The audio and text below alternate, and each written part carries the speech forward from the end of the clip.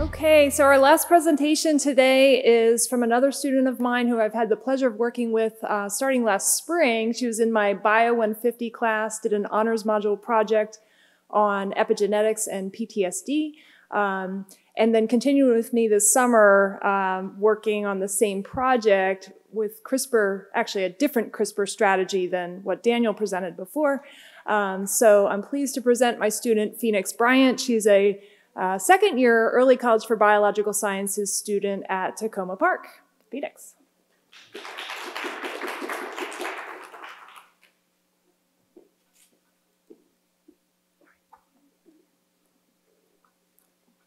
So I did my project also on CRISPR. I just used a different type of CRISPR called CRISPR-off instead of CRISPR-Cas9. And the gene that I was targeting was FKBP5, specifically the intron 7. Oh, it's wrong way. And so I got to this project by my last project last year that I did for biology, where I looked at how trauma can be passed down from parents to children biologically. So the epigenetic transmission of that trauma. So basically what I found out was that the life experience of the parent results in these epigenetic markers on their DNA, and then those then get passed down to their children that affect their children's phenotypes as well. And while I was researching this, genes in the stress pathway kept being mentioned, one of the important ones being FK506 binding protein 5, or FKBP5. So FKBP5 is a co-chaperone of the glucocorticoid receptor, which is the thing that sort of accepts corticoids like cortisol. And both post-traumatic stress disorder and intergenerational effects have been linked to FKBP5, as well as its expression has been shown to be affected in both major depressive disorder and PTSD. So I have a little example here of basically like how it would sort of work. So methylation is one of the mechanisms of epigenetics. And so if you demethylate FKBP5, that leads to an increased expression of the gene. And then that means that the glucocorticoid receptor gets inhibited. And then the HPA axis ends up producing more cortisol because they have this sort of feedback transmission that they do that make sure that your body's working right. And when something's disrupted, it sort of goes a little bit haywire. So this right here is the HPA axis.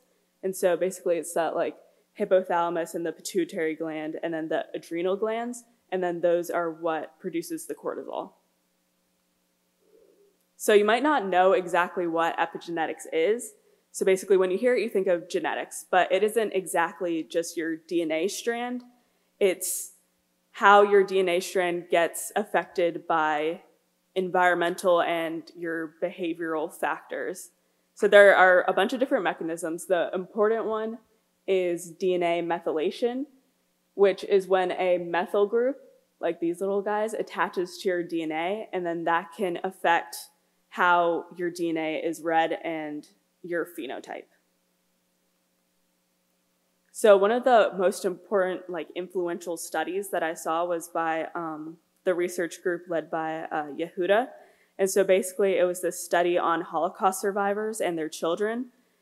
And they looked at FKBP5 methylation, specifically in intron 7, because that's where they found it to be the most different of Holocaust survivors and their children, and then compared it to a very similar control group. And so basically what they found was that there was increased methylation of FKBP5 in the Holocaust parents, and then that led to decreased cortisol. And then there was decreased methylation in the Holocaust children compared to the control group. This is all compared to the control group.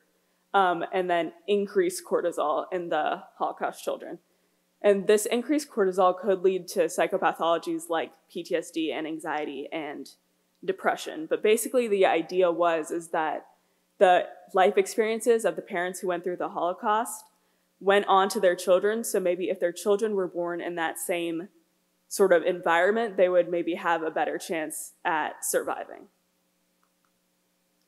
So for this summer, I looked for a CRISPR strategy to edit the methylation of FKBP5 intron 7, and then created a PCR strategy to look for correct editing. And then I also explored future possibilities for using CRISPR as a treatment for PTSD. So my specific CRISPR strategy uses something called CRISPR-Off, which is similar to CRISPR-Cas9, except instead of using a regular Cas9, it uses a dCas9, which does not cut the actual genome. And then it brings this DNA methyltransferase into the target gene to methylate that specific part that the single guide RNA leads it to. So I wanted to find this single guide RNA, the sgRNA, for my project. And then I decided to do it for rats because in humans it's sort of more complicated. And then there's also lots of stuff that I want to do with this specific implementation to study. And if I did it in humans, it would lead to some interesting ethical questions, which I don't want to deal with. So basically what I did was I used NCBI BLAST to find the equivalent of the FKBP5 intron 7 in humans into the rat version to find out where it was. And then using a technology called eCRISP, I found the sgRNA sequences that I could use, and I found one that I really liked. So this is the NCBI BLAST results. And so basically all of the nucleotides that have a line in between them, that means that they are the same. So it basically had a very high similarity between the two, between like the two species, the humans and rats. So the query is the human FKBP5, and then the subject is the rat genome. So you can see all the similarities and how they're like conserved so well.